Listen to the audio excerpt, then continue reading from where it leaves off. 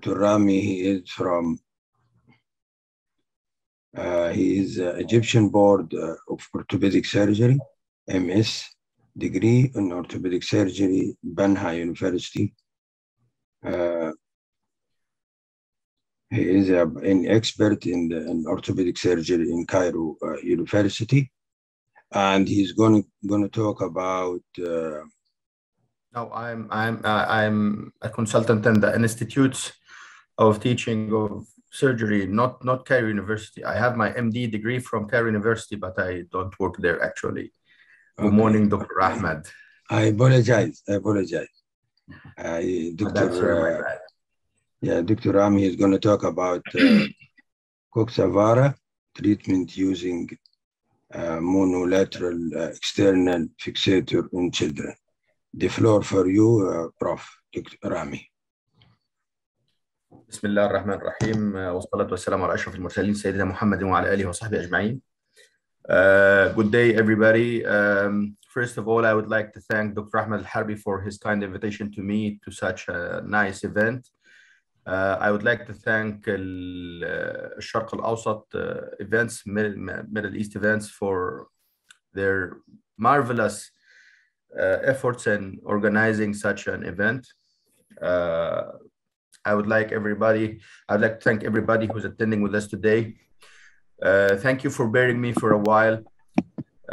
I would like to talk about some topic called coxa vara. Bismillah ar-Rahman ar-Rahim.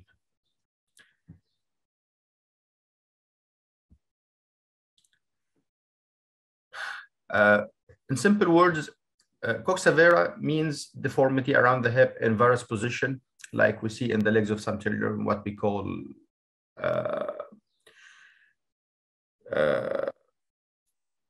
varus deformity. It means that the distal part is moved medially, so legs get knocking each other.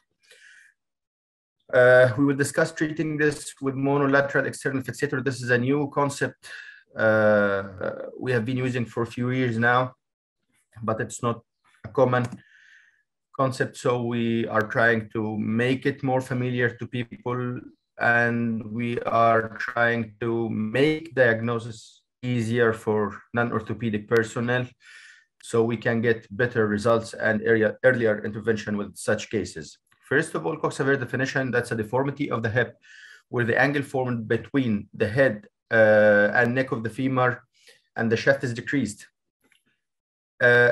Most probably it's from 120 to 135 degrees, and it's reduced beyond 120 degrees. This is how it looks. This is the neck shaft angle. This is reduced beyond 120 degrees, so that the greater trochanter, if you can see, is high riding. So when the child tries to open his legs in abduction, it gets impinged. The greater trochanter hits the pelvis, so it cannot complete the outside motion of the hip. There is something else called Helen-Reiner epiphyseal angle. This is the angle between the line crossing the epiphysis of, or the triradiate cartilage of the pelvis and the epiphyseal plate of the neck. As you can see on the left side of the patient, this angle is pretty much increased compared to the normal angle on the right side. This leads to abnormal mechanical compression of the physeal plate, leading to some cases progressive deformity, and some cases it leads to slipping of the capital epiphysis itself.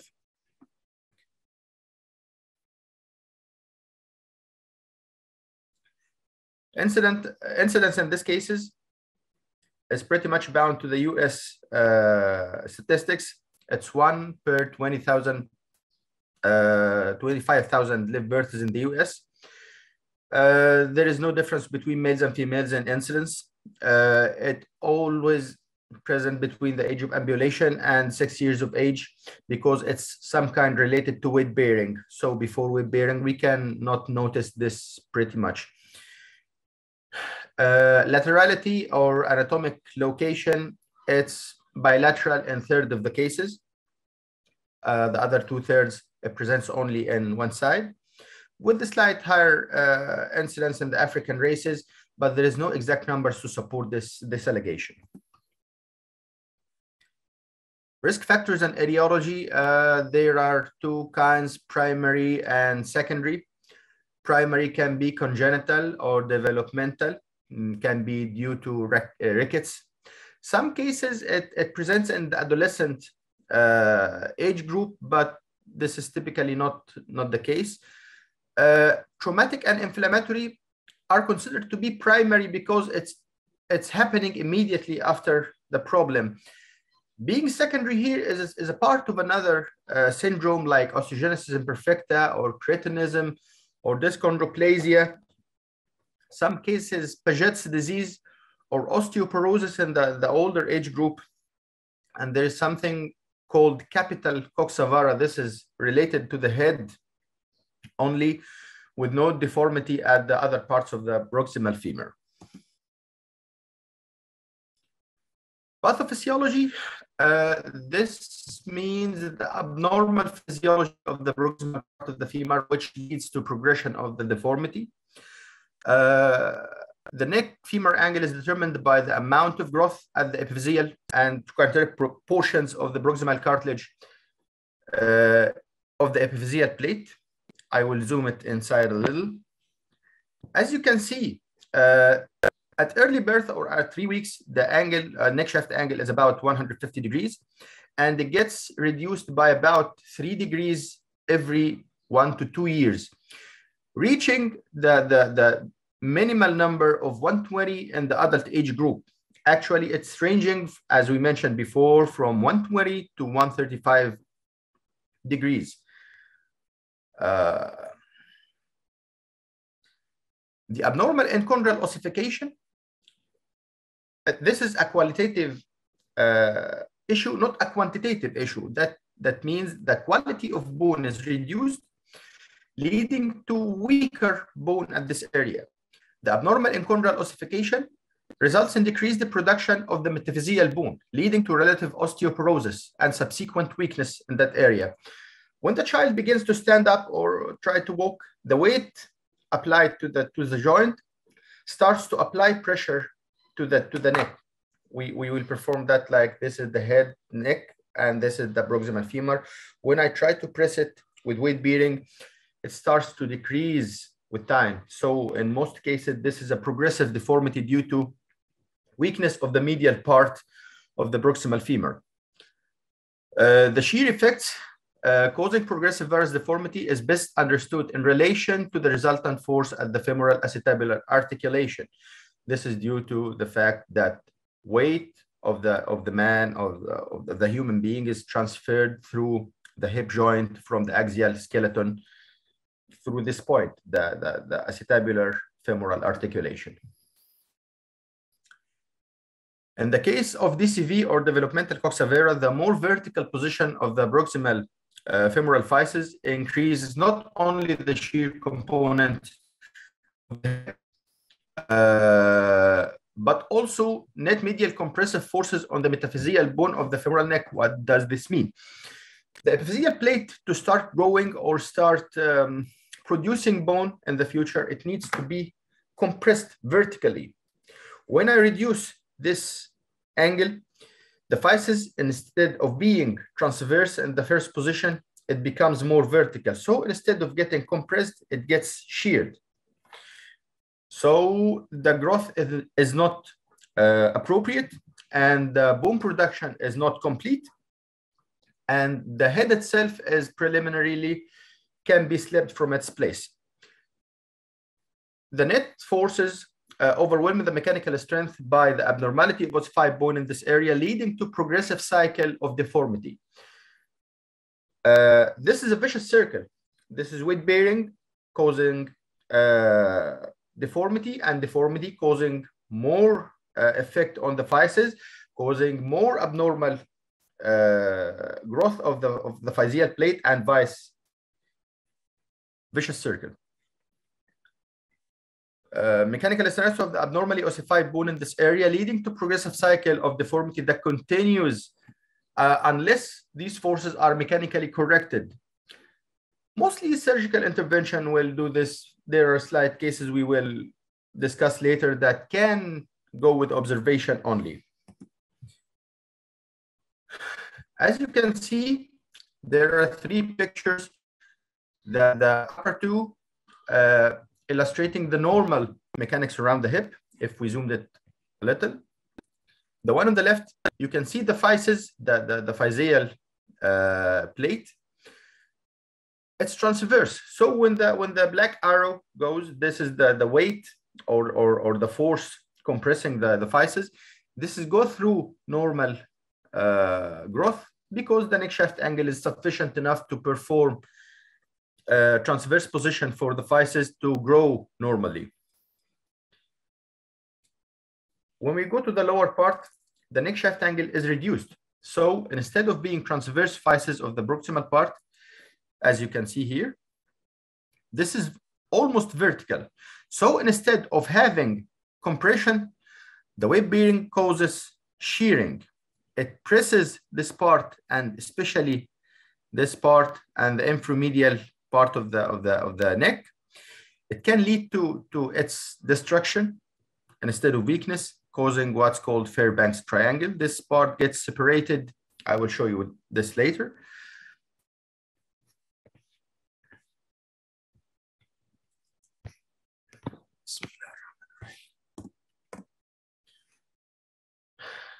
Here, the decreased neck shaft angle, as we mentioned, leads to relatively higher, greater trochanter and altering in direction and the center of forces acting around the hip.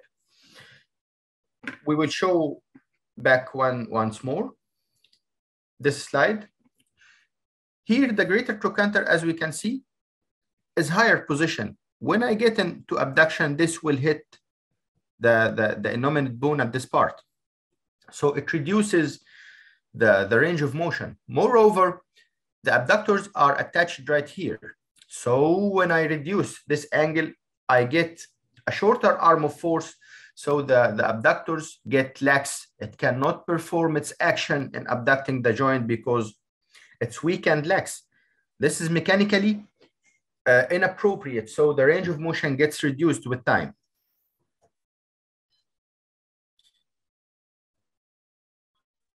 We increase the abductor functional demands. In such cases, the abductor muscles tend to perform more effort, perform more energy to perform their normal function instead of getting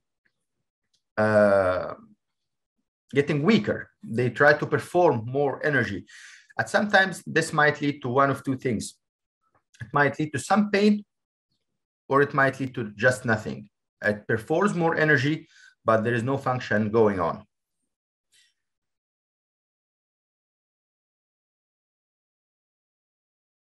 Clinically, those children are almost asymptomatic. It needs some observation by the mother or the father. All we can see preliminarily is abnormal gait. The child is limping. There is some difference in the limb lengths between both legs. There is limb length discrepancy. The presentation between the age of ambulation and 6 years. This is the quickest part of the development of the proximal femur. So it tends to happen at this particular period because of the early weight bearing and progression of the deformity. So it's obvious more in this time, but after that, it can go even to adolescent age group, as we mentioned before. In rare cases, the child can come with pain, either due to muscular problems or due to arthritis in advanced cases.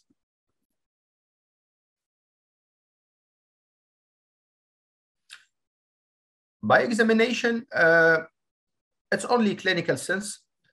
We will find weak abductors when we compare to the normal side. This will happen in 2/3 of the cases, as we mentioned before. There will be a prominent greater trochanter when I palpate the patient, and the low build patient, I will find a prominent greater trochanter, and it will be in a higher position than the opposite side, which is mostly normal, with decreased abduction due to 2 things. the impingement happening between the greater trochanter because of the abnormal position and the weaker muscles that perform the action. There will be decrease in the internal rotation too. At some cases, there will be decrease in all aspects of the range of motion of the patient, but most probably it will be abduction and internal rotation. For radiological studies, it's enough to perform an X-ray. X-ray will show almost everything we need to see here. We will see decreased neck shaft angle. We have illustrated this in the first slide. Due to lack of compression or lack of mechanical action of the joint, there will be a smaller head and a smaller acetabulum because there is no enough compression to complete the growth of the physeal plate.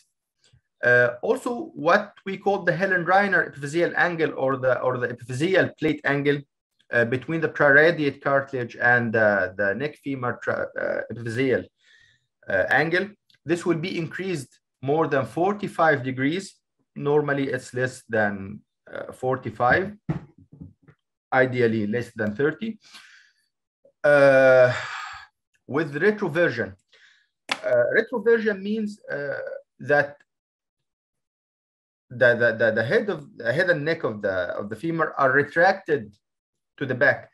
Normally, it's advancing and the anterior plane about 15 degrees. It gets retracted. It's like this, so it gets retracted like this, reducing the internal rotation. There is no range for internal rotation, so the patient cannot walk or cannot sit normally. I forgot to mention, if we zoom this a little, see this little triangle? This is the inframedial part that got destroyed or separated by the continuous pressure of the weight over this. We call this Fairbanks triangle. This is not a good sign. Treatment options. Any kind of disease from surgical perspective can take either non-surgical or surgical intervention. For congenital coxa vara or developmental coxa vara, treatment is contraindicated. I mean surgical treatment from our perspective in case of lack of symptoms. If there is no symptoms, no limping, no nothing, and I saw it on X-ray, I should observe it only. Every 6 months or every 1 year, I perform X-ray and measure the angle and compare from the last one if it progressed or not. If there is no symptoms, I won't interfere. If the Helen-Reiner epiphyseal angle is more than 45 with no progression, if the Helen-Reiner epiphyseal angle is about 45, no progression, I can go with observation. If there is no documented progression from 45 to 60 degrees, I will go the same. So I have up to 60 degrees, but provided that there is no clinical symptoms whatsoever on this patient. If there is any kind of symptoms like limping, like pain, like abnormal motion, whatever, I have to go for the second option, which will be the surgical intervention.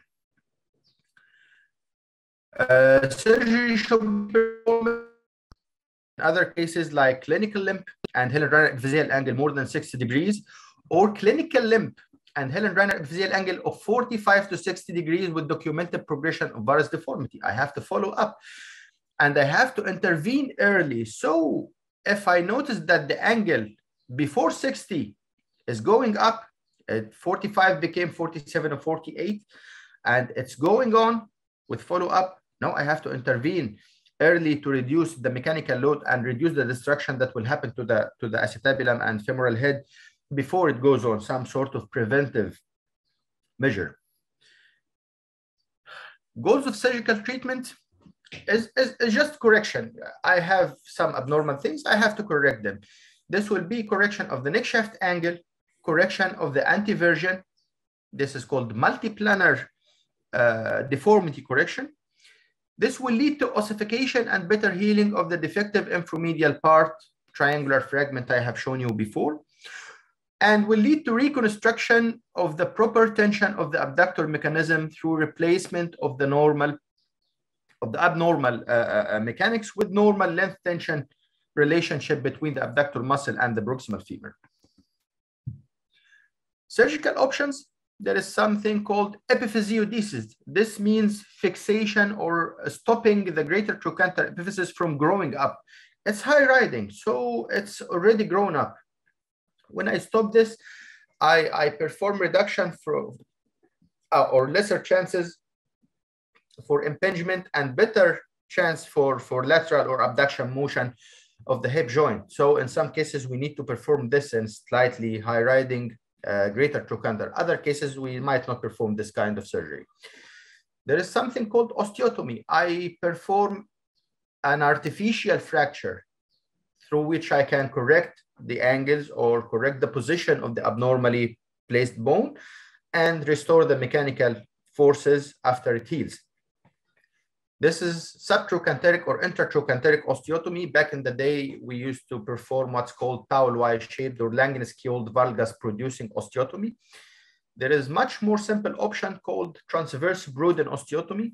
And instead of performing sophisticated osteotomies that will lead to some result, just transverse osteotomy and perform increasing angle, that's it. With derotation, we call it derotational valgus producing femoral osteotomy. Simple, very, very long name. For our technique, we use back in the day, people used plates and screws, other kinds of internal fixation to produce such correction. But the case is I put plates and screws, and then I have to go remove them after 1 or 2 years in another surgery. This means more risk, more cost, and more hospital stay. The kid might get hurt if he's a part of another syndrome, or if he's diabetic, or whatever debility he might have. So our technique is simply performing less risk. I put my fixation from outside, so I can go remove it without the need for another surgery. With less hospital stay, with less bleeding, because I will perform it almost without wounds percutaneously. Okay, so we will perform percutaneous subtrochanteric osteotomy and fixation with monolateral external fixator frame. Monolateral means it's only one side, not a circular frame. This will restore the normal alignment and orientation of this portion of the proximal femur in coxa vara cases, restoring the mechanics of the hip joint and the tension of the abductor muscles, as we have mentioned before. This is the safe corridors for insertion of our external pins. There is an ideal plane, as you can see here. This will go on the anterolateral part. Most of surgeons perform it in the optimal and not the ideal zone, because the fixators will interfere with the patient's clothing and the ability to sleep. So we perform it in a less ideal position, but it's more optimal for the patient lifestyle. This goes for subtrochanteric or the proximal femur, like so.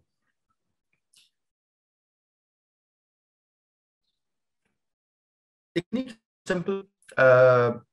It's performed under general anesthesia in lateral decubitous position. Of course, prepping and draping, the normal surgical procedure. This is called the half pin. We get a screw like this and we put it through the bone like that. I don't know if you can see that. Like this. This is the bone and the screw goes like. Placing the half pins in the proximal segment with the limb in the hip neutral position avoids the need to extensive skin release around the half pins for corrective osteotomy. This means if I put it obliquely at first and then I go like this, I don't need to cut more skin to get the tension free from the pin I have inserted. I will show you now. We get the first pin like so. This is the pin. I put it in the pre-planned position for correcting the deformity. Like you can see, it's an oblique. Here we need to correct maybe about 15 or 20 degrees. So we have put it obliquely like that. Some people use incisions. I, for myself, prefer to perform it completely percutaneous. I thank my professor, Dr. Hassan al-Barbari, for this. He's the one who taught me that. This is 2 centimeter transverse incision that was made at the level of the proposed osteotomy. This one is just subtrochanteric, below the lesser trochanter. Multiple drill holes are made. I go drill multiple holes. Then I Ramy, if you allow me, please. Unfortunately, we are running short of time, and we are heading for Jum'ah prayer.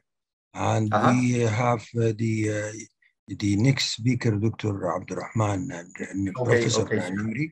If you allow us, just try to sum up or try to run your slide if quickly as possible, please. Okay. That's a clinical case for 4 years of age. This was right side coxa vara with Helen Reiner axial angle of 60 degrees. Like so. This is the preoperative x-rays. We performed this technique. She's standing on her feet and walking only 1 week after operation. She can walk. This is after 1 month. You can notice that the neck shaft angle is pretty much corrected to 128 degrees. In 2 months, it's beginning to heal. At 6 months, it's almost normal, and the kid can walk. And this is the limb length discrepancy. It's pretty much corrected. You can see the ankles and feet are the same length. With full range of motion of abduction and internal or external rotation. Thank you. The message I want to say in this kind of operation that we can perform simple procedures with less cost, with less hospital stay, and less bleeding. Instead of conventional procedures, we can perform this. It's easy. It's easy to learn. It's almost risk-free. We can perform this and get better results. Thank you, everybody. Thank you for bearing me for those minutes. I want to thank Dr. Ahmed Al-Harbi again for his kind invitation. I hope I was useful. Any questions? Thanks a lot, Prof. Ramy, really, for your very comprehensive, and I gain a lot from your slides. It's just put me back to those days when I learned my orthopedic and in the undergraduates. But anyhow, it was really enjoy. If I leave the floor for the audience, please. If you have any queries, any remarks, any comments.